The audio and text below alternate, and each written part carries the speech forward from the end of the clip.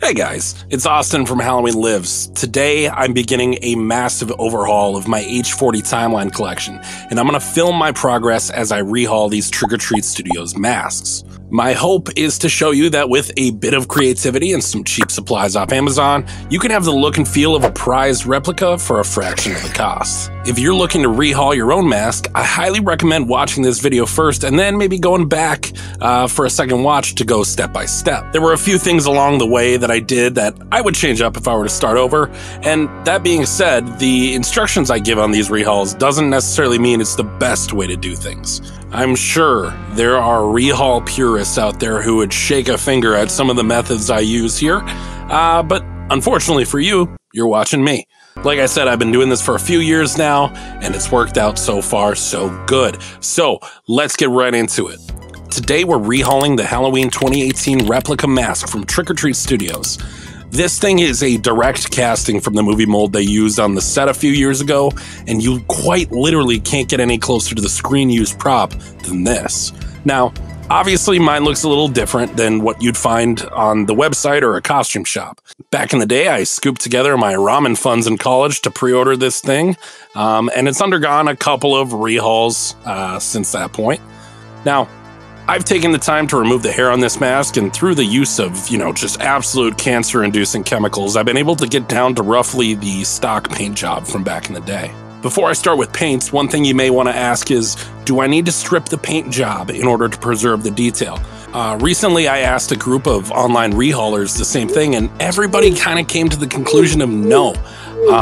If you want to take that extra step, certainly go ahead, but it's not necessary to preserve a lot of the detail you're going to want in your final product.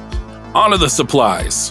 For this rehaul, I used 1 bottle of white acrylic paint, 1 bottle of brown acrylic paint, 1 bottle of black acrylic paint, 1 bottle of moss green acrylic paint, 1 bottle of yellow acrylic paint, some tacky glue, 3 bags of doll hair, 1 bottle of liquid latex, a rotary tool, and some cheap paintbrushes. Now, all of the materials I just told you are available in the description below. They're all on Amazon, so just get that right in your court and have Bezos Daddy drop it off. Again, I'm starting with this thing de-haired, so if you haven't done that, my only advice is to pick at the hairline until you have enough to kind of peel off that first layer, and then go layer by layer.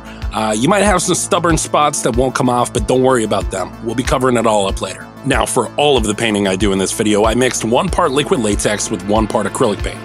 This allows the paint to remain flexible, which is important when working on a latex mask. The first color I mixed was a dull brown. My goal here was to give the entire mask a dark layer to build dark to light from. This is what's called underpainting the latex. A lot of artists will start with a pure white and kind of work their way into the darks, but I found that this method works for me. You're going to want to give the mask a full mud bath of brown latex. I mixed my paint a little too thick here, so you can see me scraping off the excess with my sponge brush. The next thing I did was repeat the process by adding moss green and more liquid latex to that dull brown. Depending on what look you're going for, this may or may not be necessary, but one distinguishing factor of the 2018 mask for me is that greenish brown tint that the whole thing has. It's almost a moldy look, but nowhere near how serious it gets in Halloween Ends. So I just layer the whole mask in this color as well to give the whole thing sort of a base of brownish green. By the end, you should have this very neutral dark color on the mask, and once it dries, we're ready for white. Now, naturally, white acrylic paint comes a little opaque. If you're like me and you paint on canvas, you'll know that when you're using white on a darker color, you kind of have to go over it with layers and layers to really get that true white. But for this mask, that's going to work to our advantage. Liquid latex dries clear, and the white mixed in won't be a full opacity stark white, so what that's going to do is leave that underpainting layer below to give the white a great tint.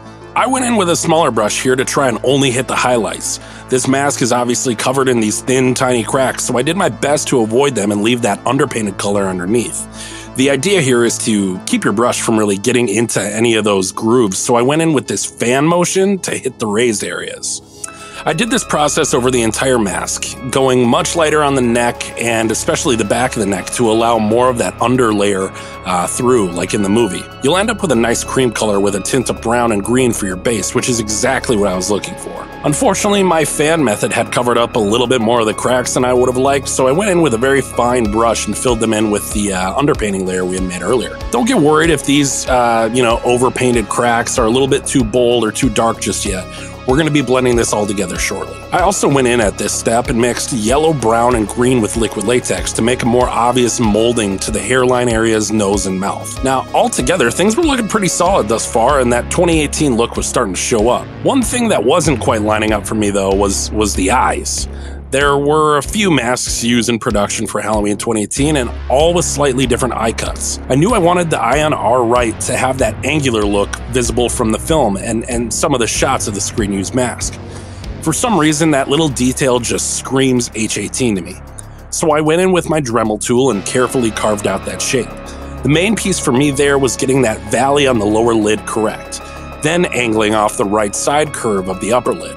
I also took this time to give the other eye cut a makeover as well and give it that droopier look we see in the film. I also think, since this process sort of thins out the rounded eye holes, that you get a much more film-accurate thin pull look. Now next, I knew some of the final shading and weathering would require the hair to be in place, so I began the process of mapping out the layers of hair I need to give Mikey the luscious locks he deserves. I'd say starting just below the ear line, draw a line every 1.5 inches up or so to make sure the final product has depth of hair. Don't be afraid if you need to redraw lines, we'll be covering it up later. You can even add your own artistic signature. With your guidelines in place, it's time to add the hair. This part sucked a lot of ass, but it was definitely worth it. Now, Trick or Treat Studios masks come with decent hair, but to get that on-screen look, I definitely recommend the doll hair method.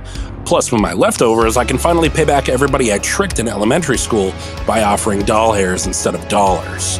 Give me the $2. I said doll hairs, psych! Fine, give me the doll hairs. To start hairing the mask, I pulled out a clump of the doll hair and tried to straighten it out with the best of my ability. Then I made a clean cut on the top to give a thick line for the eventual liquid latex to adhere to. I put a small amount of liquid latex in a cup and laid a layer down that was roughly the width of my hair clump. From there, I tried to gingerly lay down the hair with the cut side against the latex to hold it in place. Keep in mind this shit will stick to your hands and be mad frustrating to lay down if you're impatient and an idiot like me. Once my hands were already disgusting, I said fuck it and went in with more liquid latex on my fingertip to go over top and make a hair sandwich with latex bread to really hold the hair together and keep it on the mask. This messy process is great for ensuring the bulk of the hair lays right on the mask. You'll see here that clearly I have some excess hair due to the length of the clump, but we'll give him a trim up later. Unless you're going for a Joe Dirt Myers, which, by all means.